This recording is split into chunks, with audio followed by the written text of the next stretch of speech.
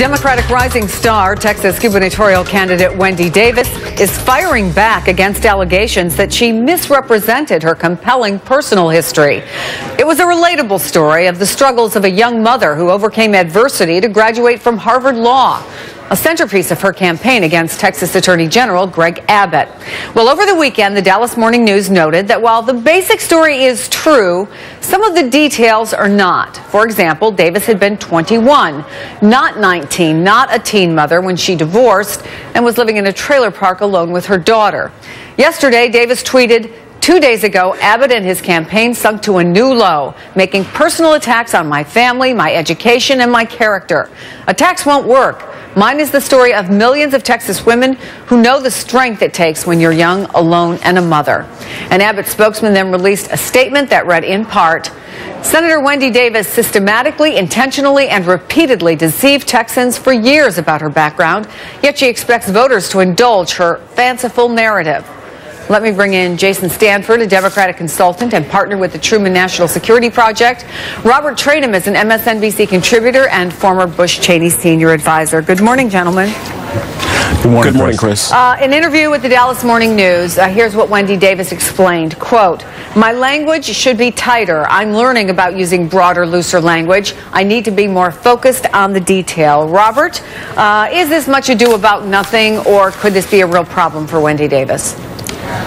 Well, I think it is a much ado about nothing, and it can be a problem for Senator Davis. Here's why. It's not a question about being tight or not, just being truthful. You know, I don't understand why you have to embellish on something like this that is so easy. Look, the fact of the matter is that it seems like she was a single mother, regardless of when she was a single mother or not. And the fact of the matter is that she graduated from Harvard Law School. That's admirable. That's something to be very proud of. And so to embellish as to whether or not you lived in a trailer park or whenever you divorced, whatever the case may be, I just simply don't understand. I mean, this is the small stuff. Could it just be that she misremembered, and then when she went back and really looked at the facts? Sometimes I can't remember how old I am right now. Well, you know, to be honest with you, Chris, I've worked on many campaigns, and that's the reason why you have research opposition. That's why you do opposition research on yourself. And that's the reason why, you know, you read everything before it goes out, because these are the little things that can get you into big trouble. And the reason why it can get you into big trouble is because the constituents out there will take a look at this and says, well, wait a minute, if you really can't tell the truth about the small stuff, how am I going to believe you on the big stuff? Well, the part of the Republican argument is that she did not just talk about this, but she also touted this personal story in ad campaigns. Here's one with her daughter.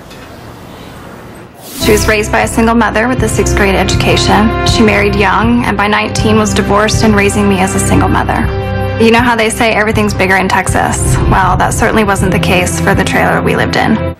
Jason, part of her campaign strategy is to woo women voters with this story of struggle, as we said, something relatable. She grabbed national attention, of course, with her 11-hour filibuster opposing abortion restrictions back in June. She puts herself forward as a fighter for women. Does this hurt her credibility? No, not at all. I think these were mistakes of memory, not of intent. In fact, there are more inaccuracies in the article than there are in her own stated narrative. The reason conservatives are making a lot of this, and I congratulate my counterpart here for saying that this is much ado about nothing, but down here in Texas, this is, you know, the biggest thing anyone's talking about, because Wendy Davis does have a compelling narrative and they need to knock it down. And by the way, she's raising more money than she is. She is a legitimate threat to Greg Abbott, and that is why they are attacking her. But Wendy Davis doesn't need her ex-husband, who was quoted in the article, by the way, or Greg Abbott or any Republican to mansplain her life story to her. The basic facts are this, that she rose from virtually nothing. She was the first in her family to graduate from high school, for crying out loud. She was a teenage mother in a trailer park. She rose out of that, got into Harvard Law School, now the state Senate. This is a great Texas story. The article changes none of that. Well, one of the other complaints on the Republican side is that on her website, she does not mention that her ex-husband helped to put her through school. Boo-hoo. I mean, yeah, I think we can all assume that when she was married and going to law school that her husband helped. In fact, it's a community property state and she was working at the time, so to say that her husband put her through law school when they both took out loans for this is really demeaning to women. I mean, I think there are a lot of women out there who, you know, have put their husbands through medical school and whatnot, but everyone works together to do this. And that he complained in the article about paying her law school payments when she had been a working lawyer for 10 years after law school and contributing to that, I think is really awful. God forbid any of us have our life stories subject to our exes having veto power. I think that is beyond the pale. You know, there's obviously polls on this race, and it's a very tightly watched race. She did get so much publicity when she did that filibuster, Robert.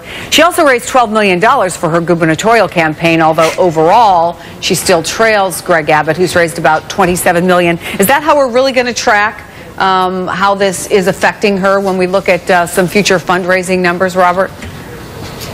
Well, I don't think fundraising numbers alone can determine whether or not she's going to win or not. I think we have to take a look at the personal opinion polls. I think we have to take a look at the unfavorability rating there. And look, the fact of the matter is that, you know, there are a lot of Texans out there that are scratching their heads. I don't live in the state, but I have a lot of friends in Texas that have said, you know what, she has a very compelling story. There's something there. However, Texas still is an overwhelmingly conservative state. And so the question becomes is whether or not Mr. Abbott can pull through.